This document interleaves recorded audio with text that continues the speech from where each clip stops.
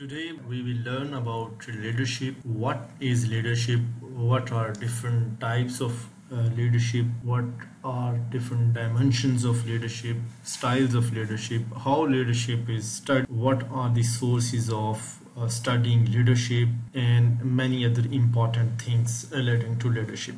Leadership is a priori uncertainty. It is a very complex subject. It involves a higher amount of unpredictability. A person can be leader at one place and not at the other. Hope you will like the example of Trump. The purpose of this lecture is not to make you leader or let you know how to become a leader. Be assured, it aims at enabling you to appraise and analyze a leader. Leaders are born, in fact. Human being is a leader of his every human being is a leader of his own context, greater or smaller. There is nowhere called a perfect leader. Before we proceed further, it is necessary to attempt defining leadership. What leadership is. There is no objective reality, therefore it is pretty difficult to be agree to one definition of leadership. It has thousands of explanations and understandings, but what I like the most is I think leadership is about influencing people so that they will strive willingly towards the achievement of group goals. It is a rather wide definition of leadership which fits into political context and organizational context. For the time being, our more focus will be on political leadership.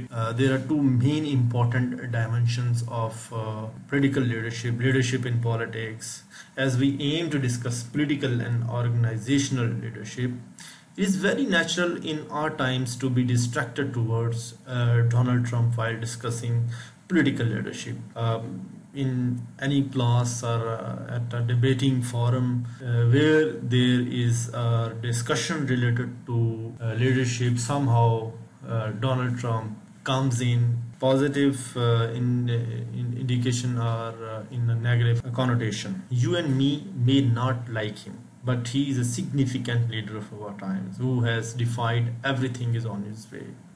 I do not expect a person to behave same in every position. He is nicer to the majority of American people who voted him to White House. Do not say Americans are gullible. You may not like him because he doesn't serve your interest, but he was expected to serve American interest, and he is serving American interest, and so was supported and voted by American people, majority of American people. Political leadership usually focuses on achieving set goals. Focuses on the end results. Similarly, political leadership may also focus on the condition and plight of people. Political leadership in politics may have concern for the people regarding their employment, regarding their standards of life, health, and other aspects of individuals. So in leadership, these are the main two aspects, two dimensions. Study of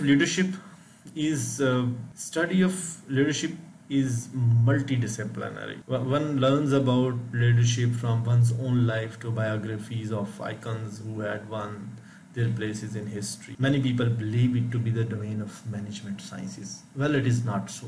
Management science, as depicted in this slide, is perhaps the tertiary source of study of leadership. Primary source of study of leadership is history, literature, biographies, and current affairs. And secondarily, behavioral sciences and psychology also help in the study of leadership. Management science, that people believe to be the primary source of study of leadership, is the tertiary source of leadership. However, one must not be driven by theories. One must not be dogmatic. Knowledge can be obtained from anywhere, so one must not confine one's sources. There are three types of leaders in varying contexts. The important being political, organizational, religious. In various contexts, broadly speaking, this is the main categorization. These all have heterogeneous following but they themselves have certain commonalities. They are context specific, and there is no perfect leader. Be he is a political leader, or organizational leader, a religious leader, he is supported and voted by one side, he must be opposed by the other sides. The world is full of aspiring political leaders, but sadly very few live up to the leadership ideals. They are vitally important through the authority of government. They assess the distribution of power and resources in a society, build relationships with other stakeholders, and make decisions that can have great impact on the well-being of a nation and its people. A leadership in political framework requires a focus on the long-term good of a country above and ahead of any personal short-term gains. Good political leaders require a combination of charisma and integrity, as well as the ability to assess a situation and make a decision based on what would be best for the greatest number of people in a country, in a nation, in a state. Most of our leadership in political framework requires statesmanship as opposed to just being a politician. This means having the integrity and willingness to stand up for what is right, even if it means resigning a position in government or losing an election. So there is a slight difference between a statesman and a mere politician. A statesman may be a politician, but every politician may not be a. Then comes the organizational leadership. It is basically a management approach that works towards what is best for individuals and what is best for a group as a whole simultaneously. Also an attitude and a work ethic that empowers an individual in any role to lead from the top, middle or bottom of an organization. Inspires and motivate the team to achieve organizational goals. If you are an engineer and running a big auto company, don't behave like an engineer. Same goes for other organizations. In fact, when you are leading such organization, when you are leading an engineering company, automobile company, you are not dealing with the automobiles or the company products. Rather, you are dealing with the engineers who are human beings. So once you become manager, you manage people, not their work. There is a paradox associated with this, which is called management transition trap. Many workers or engineers or experts or specialists who are promoted to management positions, they do not stop being specialists and engineers. So leadership is a different thing. When you become a manager, when you become a leader, you stop behaving like a manager. You have to care for the people, the subordinates working under you, rather than their work. They themselves will look after their work if you all focus on them. This is a great management approach. Then there is a difficult type to handle with is religious leadership. It is a very complex type of leadership. It makes people do things, sometimes bizarre and dangerous, without monetary interest and worldly gains. It leads people to the realms of personal satisfaction. In fact, why people starts working without monetary interest and worldly gains is the fact that it works. Its consideration is different. It primarily utilizes intrinsic fears and ignorance of the followers. Again, like other types, it is also context specific. Religious leadership of one religion or sect may not be acceptable to the people in other contexts. So leadership is whatever its type may be. It's context specific. Mao Zedong, Hitler, Joseph Stalin, Napoleon, all were context specific leaders. There is a difference between management. Tricky concept. Leadership is not about titles, positions or flowcharts. It is about one life influencing the others. A man who wants to lead the orchestra has to turn his back to the crowd.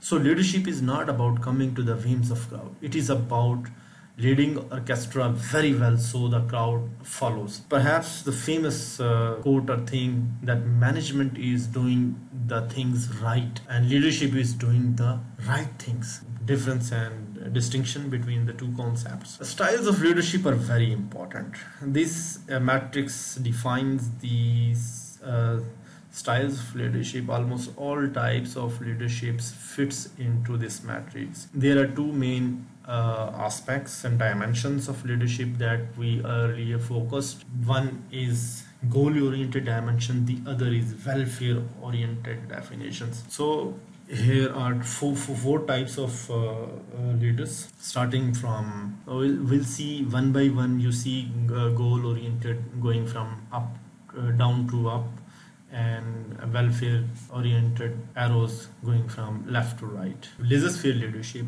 type of leadership which is neither much goal oriented nor it is much welfare oriented. Indifferent type of leadership. This is passive approach. Basically, the laissez-faire leaders leave things alone. They do not lead from the front. They let other people make their decisions. They are very soft and very benign. Similarly, we should see in these details. Laissez-faire leadership is non-authoritarian type of leadership. They try to give the least possible guidance to subordinates and try to achieve control through less obvious means. They believe that people excel when they are left alone to respond to their responsibilities and obligations in their own ways. There are many workers who wish laissez-faire leaders, who like laissez-faire leaders because these are very soft for them. Then there is a type called autocratic leadership. The autocratic leader retains all power, authority and control and reserves the right to make all decisions, even micro decisions. They distrust their subordinates and closely supervise and control people under them. They are the big enemies of creativity, in fact, and usually fails to meet organization goals, but sometimes they are very quick decision makers and may help achieve success in lesser time. Increase in greater social interaction and liberalization of human thought have belittled their chances of success on average in modern times. However, they may still deliver in third world organizations where there are higher rates of unemployment. There are very few employment opportunities. People work in stress. People work in distress, so they sometimes prove to be good leaders there. Then there is benevolent leadership. It's very people oriented. It is rather more people oriented than goal oriented. It organizes people. It is paternalistic, and atmosphere is very commingling atmosphere, non-comparative. According to Robin Greenleaf, who coined the term servant leadership for benevolent leadership, the leader is a servant first. It means that the leader ensures that other people's highest priority needs are being served first. A benevolent or servant leader focuses on the growth and well-being of people and the communities to which they belong. This is their priority.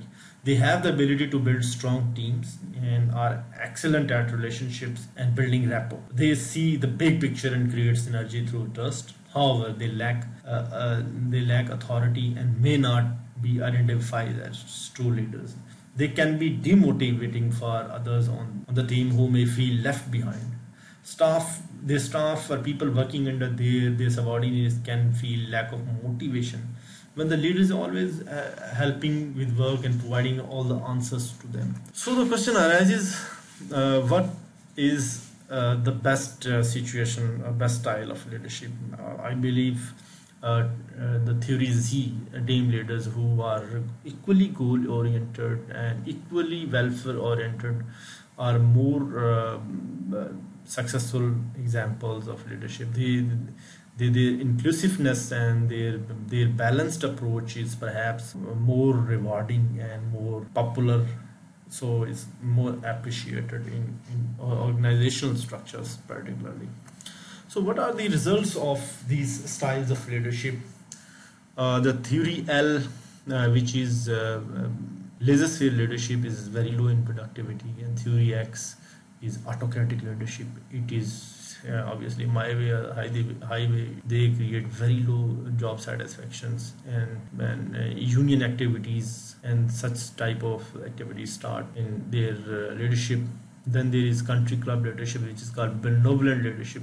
Their achievement is also low. The people who are excellent workers when they are treated at par with the people who are least performers, they get disheartened and they leave organizations. However, the good manager, the theory Z, high productivity leaders, they are to give low turnover and their employee commitment is relatively good. Appraisal of leadership. If we list down the characteristics and skills required for a leader, it is easy to acknowledge how different and versatile things are needed to be a leader. May have the quality of vision, he may have great vision, his personal values, integrity, morality are important, his feel for his office and responsibility are important, his feel for people, his concern for people is evaluated, his communication skills, his connection with the people, his ability to get connected with people is very important. His approach to decision making, how he involves people in decision making, how a leader makes decisions, is he an autocratic leader is important. His legacy, what he has done for his followers so far, is important. People usually do not majority of people do not believe claims what a person or a leader claim to do. Rather, sometimes they also focus what he has done, what is his legacy. Leadership is also analyzed, appraised from this perspective. So there are many dilemmas associated with leaders. One of the dilemma is leadership versus popular opinion. How long and how far leaders go with popular opinion. So as we discussed the orchestra example, that a good leader who is leading orchestra has to turn back to the crowd. So it's same goes for good leader, great leaders, but it is not always correct. Sometime a leader has to listen to the people. Public opinion is a fickle thing, particularly in today's age. It is hardly stable. A leader do not have to listen all the time. It is his job to govern and manage, though it is very debatable issues, because the popular opinion is polarizing, very polarizing, and in situations of polarization, one doesn't have to wait people to take decisions or react. For example, Brexit is very important in this respect. David Cameron had the opportunity to not to leave European Union, and people voted him to be Prime Minister of England, to take decisions on behalf of people of England, but he couldn't take the decision, and he rather went for he threw dice to the people of England to make decision, and you know what they did.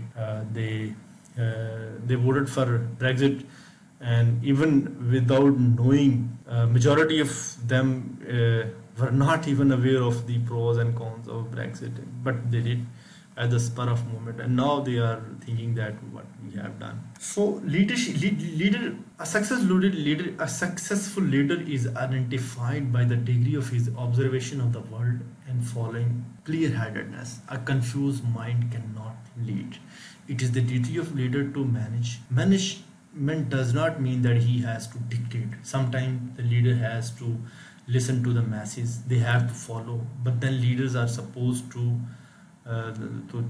listen their followers. I think combination of following and leading is the part of managing.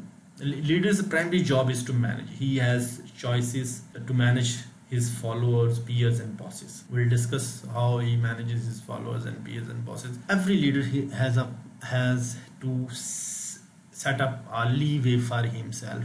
The leeway is a territory in which a leader can move. Good leaders need to set up and increase their leeway. Gifted leeway automatically.